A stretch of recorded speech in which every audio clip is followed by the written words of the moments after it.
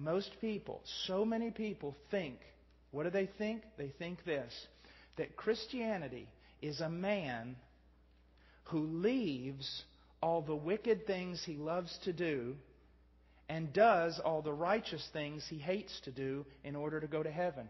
If you feel that way, if that's your life, you're lost.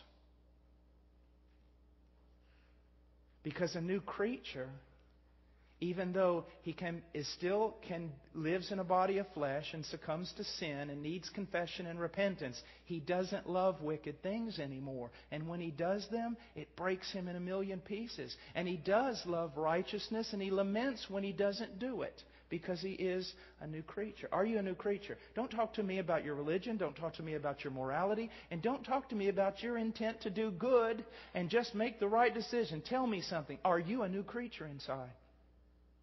Have you changed? A new creature. Now, I hear Christians. Now, this time, when I use the word Christian, let me define that. I'm talking about a real Christian. I'm not talking about a church member. I'm talking about someone who's really been saved.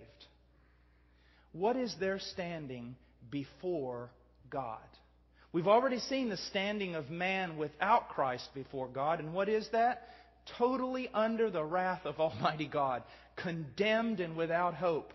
He has a wicked heart, so wicked no one can know it. All his good works are like filthy rags. But should we use that same language to define the believer? No. Not at all. That language has nothing to do with the true child of God. Now I'm going to teach on this hopefully tomorrow night and Sunday. Now we're going from more, I hate the word revival, because basically revival is some guy coming in who's really slick with white shoes on that gets people excited about, really dies down in about a week. And the people who get saved, none of them show up at church next Sunday. What we want to do is teach truth to help you. I hear Christians say, well, you know, I'm just wicked and I'm sinful and I just got an old wicked heart and my heart, you know, is deceitfully wicked. Who can know it? I go, really? And they go, yes. I go, well, would you explain to me something? And they say, what? Just what did God do to your heart when He saved you? Have you ever thought about that? We use language many times that is not used in the New Testament regarding a believer. When Jeremiah says the heart is deceitfully wicked, he's not talking about a believer. He's talking about man in Adam, because God says He changes the heart of a man. Not that we should trust in our heart without the Word of God, but what He's saying, I want to tell you something. Before I was converted, my heart was deceitfully wicked. I wanted to do evil. I boasted about evil. I bragged about it, was not ashamed of it, and never repented of it. I loved evil. Now, when I sin, and I do sin, it makes me nauseous. Why? Because I don't have the same heart anymore. I want you to learn, if you are a true believer, to clean up your language. Also, many believers walk around thinking that God's wrath abides on them, that God's angry with them when they sin. Now, I know we're in the South, so you don't talk much about hockey, but when they sin, they go into the penalty box. And about 5 or 6 days in there, then you can come out and start walking your Christian life again. What I want to show you, I know I'm world famous for being the hardest preacher in the world. I'm always telling people how wicked they are. But if I do tell people how wicked they are, it's so that they can appreciate Christ. And after they come to Christ, I want them to see what Christ has done for them. If you're a believer, you're no longer wicked. You're no longer God-hating. You're a new creature, recreated in the image of God in true righteousness and true holiness.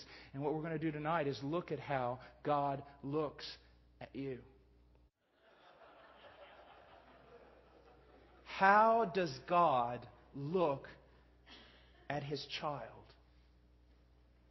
Have you ever imagined that you give God less credit than you receive for yourself? Is it not true, sir? Is it not true, mother, that you would die 1,000 deaths for your child?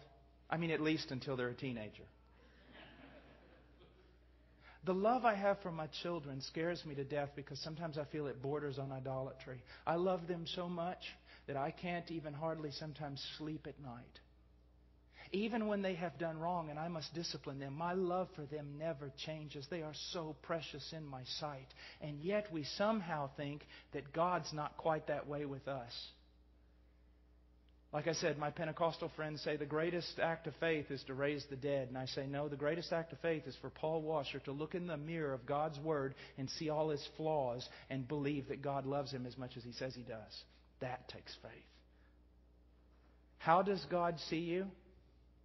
Look in verse 7 of chapter 4 of Solomon. You are altogether beautiful, my darling, and there is no blemish in you. When God looks at you, now I know that some of you just think I'm reciting poetry. This is not Keats or Burns. This is the Bible. I'm not reciting poetry. I'm stating fact. When God looks at you, if you truly are in Christ, God looks at you, He says, you are altogether beautiful. Now, let me do a little bit of theology with you. How many times did Adam and Eve sin before they were cast out of the presence of God? Once. It says here, you are altogether beautiful. Don't you realize that if God did not see you all the time as altogether beautiful, you wouldn't have any fellowship with Him? You would be lost and in hell? You see, remember what I said? In order to go to heaven, you have to be absolutely morally perfect without one flaw. This is what I'm talking about. And that is why Christ drank the wrath of God on that tree. That's why He took the cup. He drank for the crime, every crime you have ever committed, that you committed today and that you will ever commit in the future. He paid for it all. So that when God looks at you, the only thing He sees is you are altogether beautiful. See, that's why some denominations who have a work ethic, they believe, well, do your best and work as hard as you can and maybe God will accept you. No, if you're not absolutely perfect without a flaw, you can have no communion with God. And for that reason, Christ is the only answer. But when you are in Christ, He sees you as altogether beautiful. Now, look at this. He doesn't say simply that you're without sin. He doesn't say simply that you're pardoned. But He says you're altogether beautiful. Now, in Psalms, it says this. It asks a question. In modern day vernacular, we would say something like this. Who may ascend to the hill of the Lord? Or who is going to be saved? Who can go to heaven? And what does it say? The one who's forgiven? No, that's not what it says. It says the one who has clean hands and a pure heart, not lifted up his soul to falsehood, idolatry.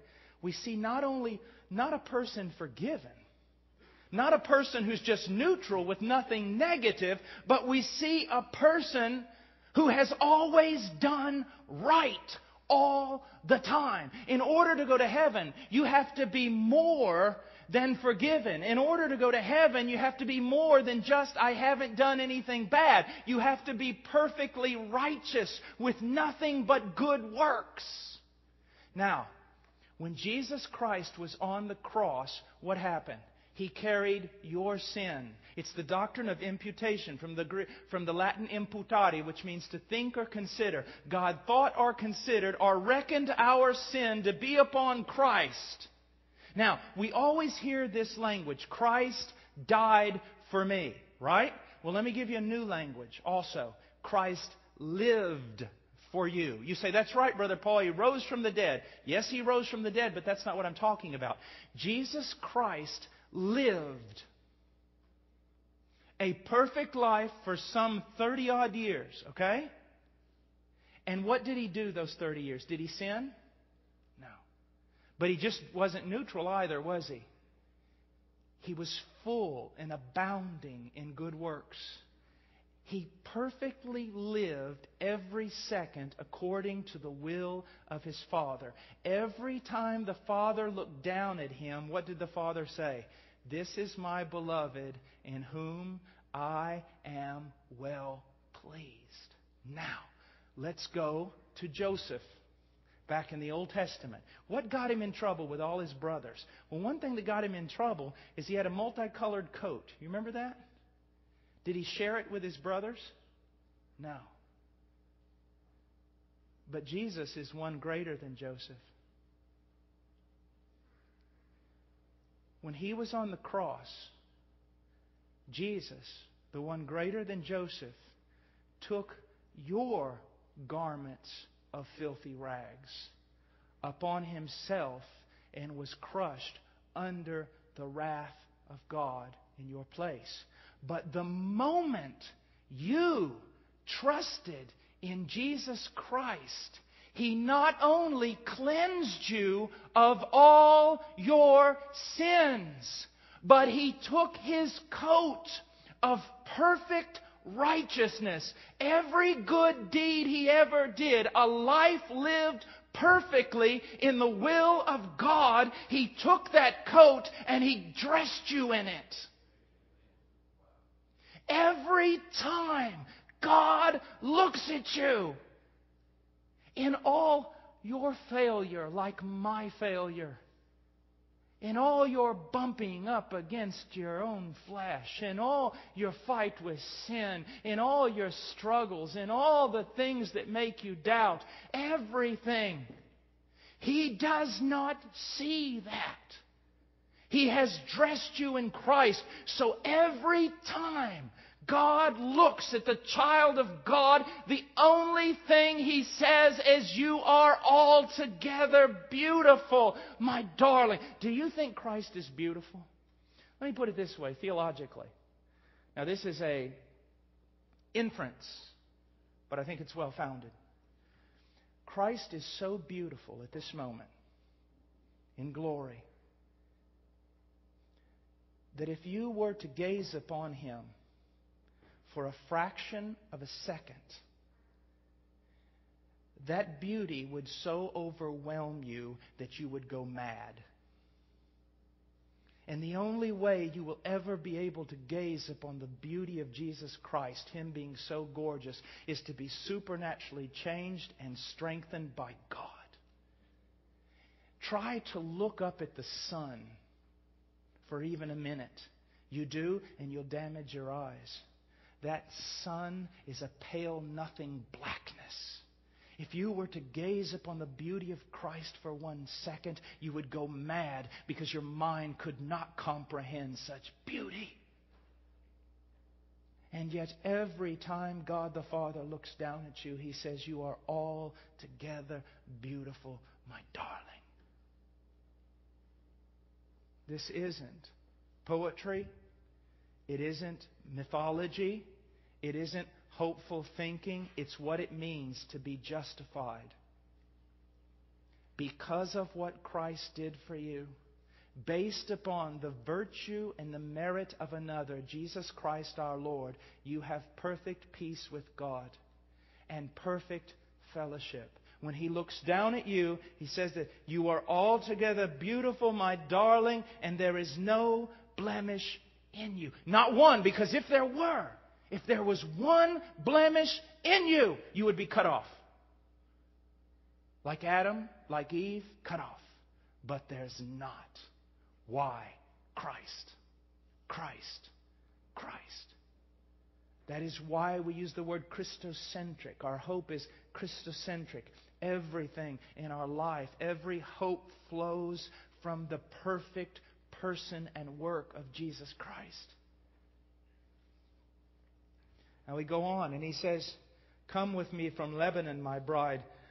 May you come with me from Lebanon. Journey down from the summit of Amana, and from the summit of Senir and Hermon, from the den of lions, from the mountains of leopards. Now, He's calling to His bride. But let's make this individual. He's calling to you. Now, where are you, first of all? As a believer, remember what I said. We still have this tendency, Prone to wander, Lord, I feel it. Prone to leave the God I love. And where have we gone? It says here, He says, journey down from the summit of Amana, from the summit of Senir and Hermon, from the den of lions, from the mountains of leopards. We are in a high and lofty place, but in a bad way. Any straying from Christ, any breaking of our dependence upon Him, any declaration of independence is pride, haughtiness, and all of us are guilty. I used to tell young preachers, in order to preach, you've got to have the power of God on your life. Now I tell them, in order to tie your shoes, you have to have the power of God on your life. You and I can do nothing. This is part of what it means to say, blessed are the poor in spirit, for theirs is the kingdom of heaven. It is a person who recognizes that Christ is the vine. They are the branch. Apart from Him, they can do nothing. And any time we begin to live a life somewhat independent of Him, not thinking on Him, not drawing from Him, not looking to Him, we become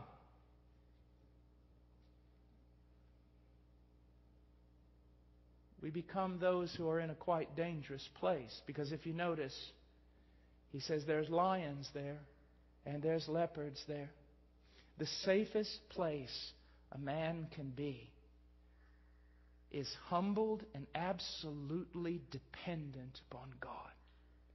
A man humbled before God, clinging to Christ, has nothing to fear. I teach my little boys to be woodsmen. Sometime when they're 2 years old, give them a little flashlight, send them out in the woods at night.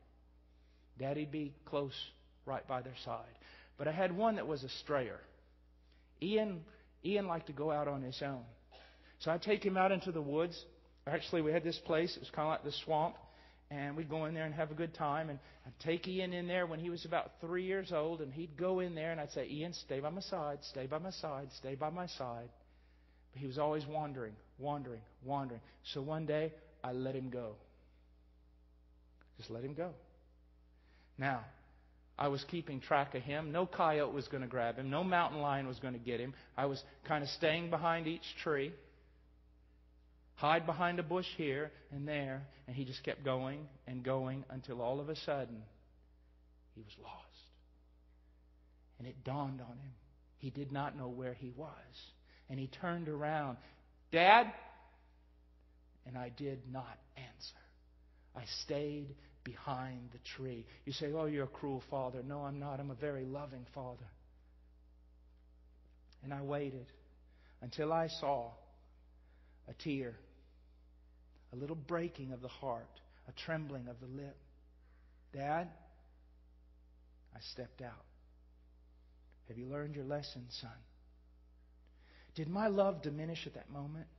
Did my attitude toward him change? No. What you have to realize is the love, the attitude, better. The disposition of the Almighty was fixed regarding you. He will never, ever come to you again as a judge. He will never, ever come to you again in anger. Only love, even when He allows you to break with Him a bit, so as to learn that you cannot live without Him. The believer is in such a wonderful love relationship. It's absolutely phenomenal. And you can't believe it because you can't understand it because you've never seen anything like this before.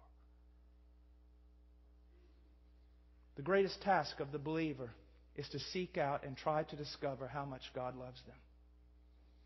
And the hardest thing to believe is the way He does. Now, some people say, as they told the Apostle Paul, oh yeah, tell that to the church and they'll run wild. No. Tell that to the church. Well, let's use the word church loosely. Tell that to a group of people on Sunday morning, and here's what will happen. The carnal, unconverted church member will hear that and use it as a license for sin. Well, then, that's a good deal. Let's just go on. The true, converted Christian will say, if He loves me so, I want to be for Him what He wants me to be. It will drive the true Christian to holiness. Not in slavery, but in joy. It's like you take two women, and both of them seem to serve their husband frantically. Just serve the husband, clean the house, prepare the meals, all these different things. Absolutely the same, identical. Just almost a pure devotion and dedication. And you look at both of those women, but they are not the same. For one of them does it with a bitter heart and with fear and with doubt. Because she does all these things so that her husband will love her. But the other one, with joy and a song, she does these things because her husband does. Unconditionally. Now, he says, come. Believers, the Lord is such a lover. Listen to me.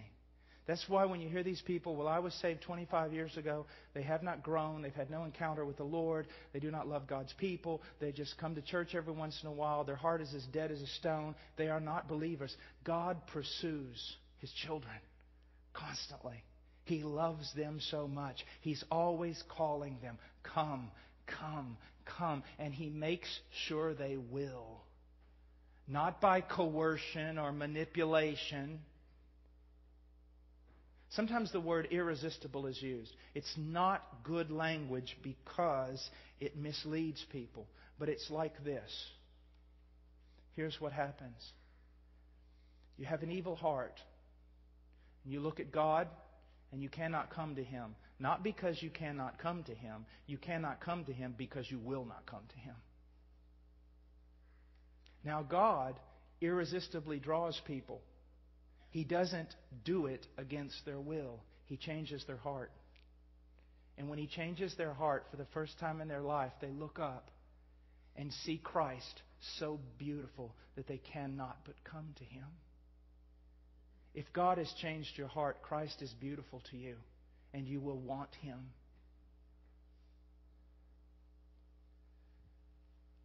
To hell with any religion you have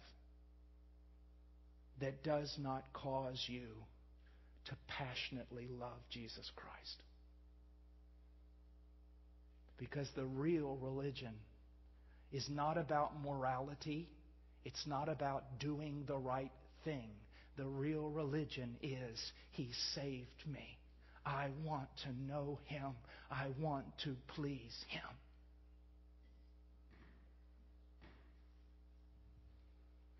That's why, as I've said before, this yuppie preaching of these seeker-friendly churches nowadays, telling people, young couples, you've got a great education and a great job and a wonderful car and a beautiful home and you live near the golf course and you're up and coming and your life is just wonderful. You lack one little thing. It's called Jesus. That's a lie. You have nothing. Your life is rubbish apart from Jesus Christ and a passion for Him. Don't you come in here thinking that Jesus is like a little accessory that you put on, a button on a shoe or a belt or a purse to complete your life. He is your life or He is nothing.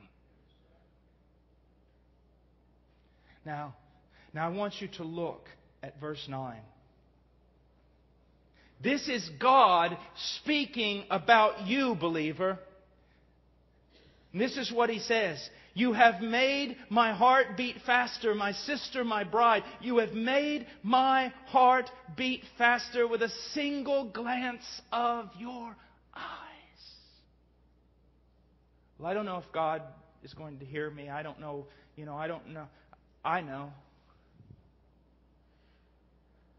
This is what He's saying. Believer, I know. I'm not talking about lost church members. I'm talking about believers. We've already been through that. But believer, I want you to know, you cut your eyes toward heaven, His heart beats faster. You cut your eyes toward heaven, and His heart beats faster. That's how much He loves you. So many people have this idea, well, He loves me because that's what He has to do because, well, all this happened and now the transaction's been done, so therefore He loves me. No, He's passionate about you. Remember what I read from Jeremiah? He says, I will rejoice over you to do you good. I will bring you into your own land with all my heart and all my soul. He passionately desires you. Some people say the sin of the church is passion. No, the sin of the church is a lack of it. You don't know the way He looks at you. And I hate that. Because He looks at you in such a way, there is no flaw. And every time you cut your eyes at Him, it's as though the heart of deity beats faster with joy. Boy, that will make you want to pray. You've made my heart beat faster, my sister, my bride. You have made my heart beat faster with a single glance of your eyes. And then He says, with a single strand of your necklace. A necklace is an adornment. She has an adornment on her that is beautiful to the king. And do you want to know why it's beautiful? She was basically a peasant girl before he met her. Did you know that? Peasant girls don't have adornments that are delightful to kings. I mean, they have little necklaces made out of clay. But this king of kings looks down at this peasant girl and he says, with a single glance of your eyes, my heart beats faster. And with the sight of your necklace. You see, here's what He's done. He's taken off your filthy rags. He has cleansed you whiter than snow. And then He has dressed you in the robe of His own righteousness. And He has adorned you with His own beauty. And that is why every time He looks at you, His heart beats faster with a single glance. You have no idea what Christ has done for you. Because if you did, I suppose we'd all be Pentecostals and running across the top of these benches right now. Angels long to look at the very things that have been done for you, believer. He goes on and he says this, verse 10, how beautiful is your love, my sister, my bride. How much better is your love than wine, and the fragrance of your oils than all kinds of spices. This is so amazing to me that my love is beautiful to Him. It's something that He cherishes. Now I want you to look at something. You know how the song goes, oh, how I love Jesus. I find it very difficult to sing that song. Tremendously difficult. I'm not trying to be super spiritual or anything. I just find it very difficult to sing that song. Because when I look at how pitiful Paul Washer's love actually is, I don't see much to sing about. I'd rather sing about, oh, how much He loves me than how much I love Him. But I have to be careful here. Because the love I have for Him is beautiful to Him. You see, He does practice what He preaches. Our God, this God of ours. He says love covers a multitude of sins. He loves you so much that the love you have for Him is flawed and is imperfect and sometimes proud and self-centered, and yet His love covers a multitude of sins. I remember one time I walked into my little boy Ian. He was about, 1.5 or something, 2 years old. And I came around the corner upstairs, and he was laying there in bed, and he just woke up. And the moment I came through the door, he just went like this. And I just began to weep.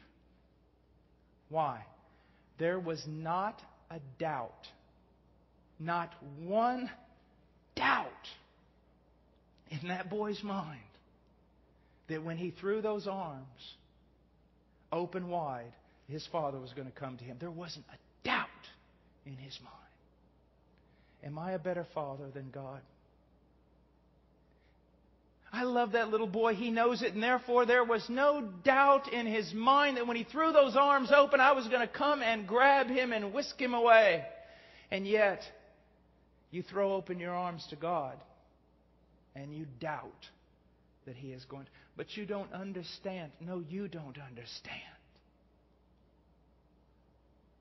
what He's done for you. What He's done. He goes on and he says this, in verse 11, your lips, my bride, drip honey. Honey and milk are under the tongue, and the fragrance of your garment is like the fragrance of Lebanon. Prayer. How much God delights in prayer. One of the greatest tragedies of ministers is ministers are sucked away from God by the ministry. Your pastor didn't ask for me to do this, and I won't spend much time on it. But sometimes when churches are without a pastor, they'll ask me to come and explain to them what kind of pastor they ought to be looking for. But first of all, I ask them some questions. How many days a week do you want your pastor to work? 7? Well, no. Well, then how many? 6? Well, 5, 5.5, 6. I don't know. Somewhere. Okay. Put that down. Okay, how many hours a day do you want him to work? 24? And they go, no, not 24. Okay, 6? No, more than 6. Okay, how many? I don't know, 8, 10 hours a day. Okay. How much do you want him to study the Bible every day? And they go, well, we never thought of that. I said, well, the Bible says it's the foremost task of your pastor. Now, how many hours a day do you want him to study? You want him to study 15 minutes a day? Well, no. Well, an hour a day?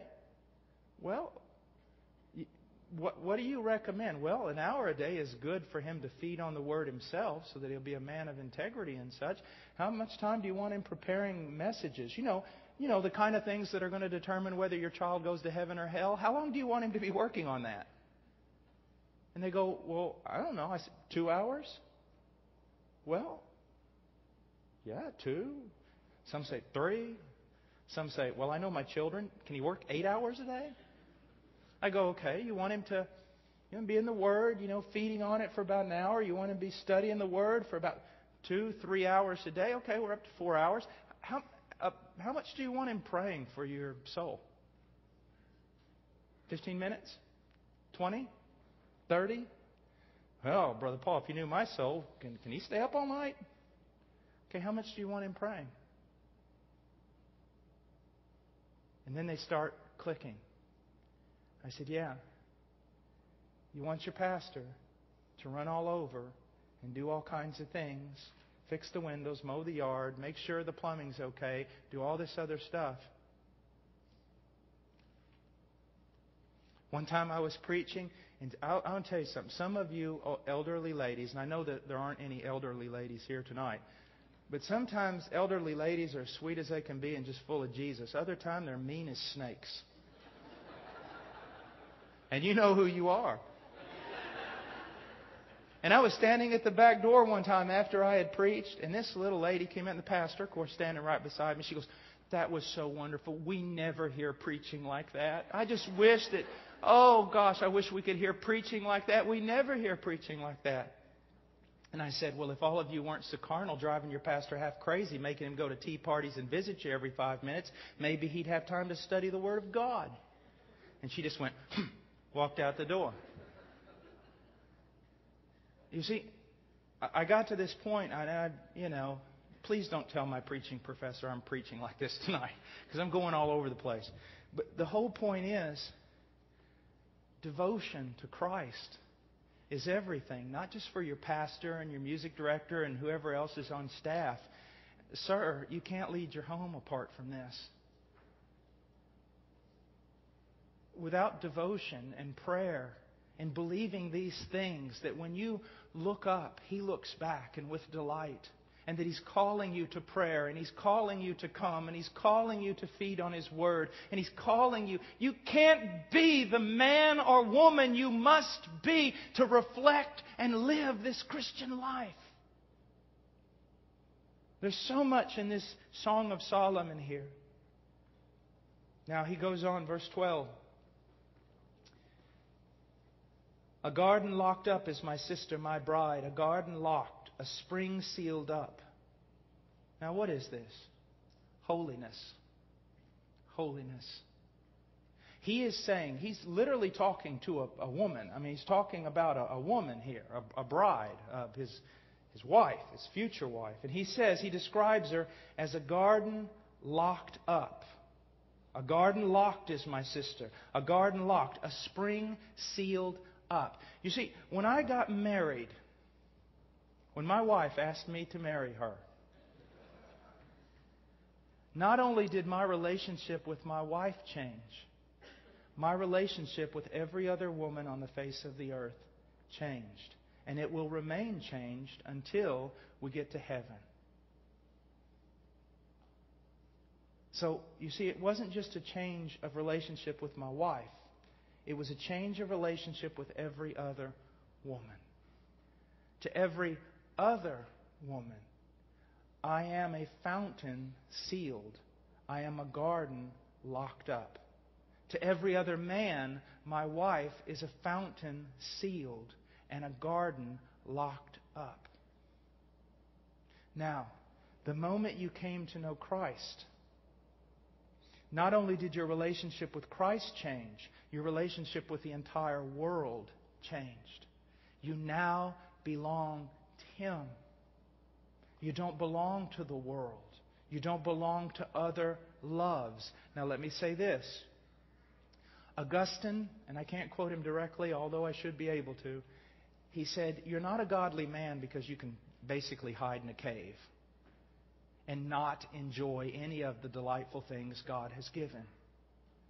A godly man, a godly woman, is someone who can enjoy the delightful things, but they do not become loves. And Jesus teaches us if they do become loves, then we need to amputate them radically. If your right eye offend thee, pluck it out. If your right hand offend thee, pluck it out. That is, if it causes you to stumble. But the whole idea is that when you become a Christian, you are shut off to the world to give your love to God in Christ. Now, again, I'm going to stray. Many rabbits to run here tonight. Young person, this is to be you, whether you're male or female. You are to be a garden locked up and a fountain sealed. Only one person is ever to enter in to your garden and drink from your fountain, and that is your future spouse. Only one other person. No one else. That is why I want you to know something. Now, it probably just set you all ablaze. The most unbiblical thing going on in this church probably is dating. And you're killing your children because you're allowing it. Recreational dating is a thing that started in the 20th century and has done more to damage the lives of men and women and marriages than any other thing on the face of the earth. I do a whole thing on biblical courtship, but I just wanted to mention this right now. It's true. It is true. Let me just give you an example quickly. And again, don't worry about me. I'm not tired. I'm just saying all these different things because I don't have a lot of time with you. The week's almost finished. I want to touch on as many things as I can to help you. Let's say that I came here from Illinois. And if I came here from Illinois and not moved to Muscle Shoals, I would, of course, need something of a hotel or an apartment or something. And so let's say that the pastor found a little apartment for me near the church, and that's where I was staying during the day. And then one day the pastor and a few of the deacons, they decide they're going to come over and visit me, see how I'm doing there. And they ring the doorbell of an apartment, and a 45-year-old single woman who's a member of the church opens the door and says, "Well, how y'all doing?" And your mouths drop, don't they? They should. And then I look, hey guys, come on in. What's immediately going to happen? You guys are going to you're going to cancel the meetings, hopefully. You're going to grab me and you're going to say, "What on earth are you doing?" And I'm going to say, "Well, what's the problem? Can't you look? The stove's on. We're making cookies." I mean, what's the problem? Are you out of your mind putting yourself in this kind of position? Don't you know how easy it is to fall? And here you are alone with this woman that's not your wife. What's wrong with you? Well, now let me ask you something. What's wrong with you, Dad? I'm 45.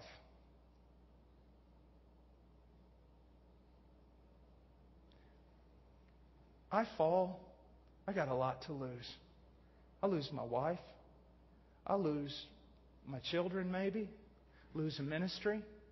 Missionaries all over the world will probably lose their support.